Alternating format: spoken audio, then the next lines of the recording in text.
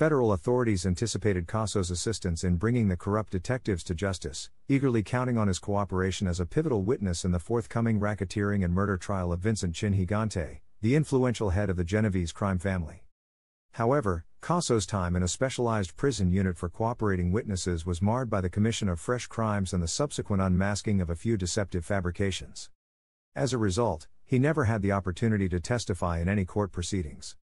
Ultimately, in the summer of 1998, Gaspipe was condemned to a lifelong sentence without the possibility of parole, a penance that would consume the remainder of his days.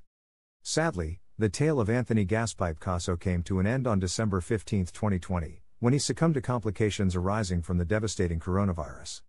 While confined within the confines of a federal penitentiary in Arizona, Casso passed away at the age of 78, as confirmed by the Federal Bureau of Prisons, leaving behind a legacy entwined with the darkest corners of organized crime.